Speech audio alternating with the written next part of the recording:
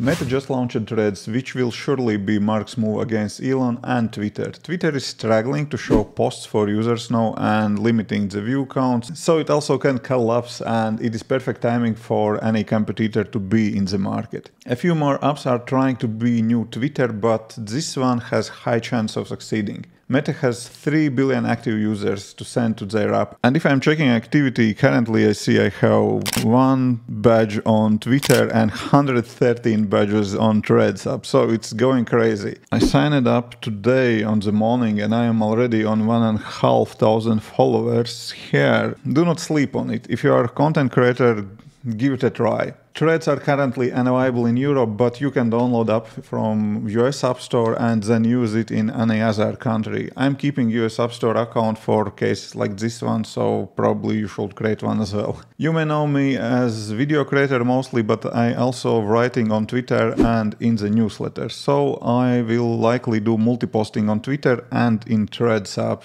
as many do, to see how it goes. And yeah, Twitter needs one good competitor to maybe wake up and do something and do better.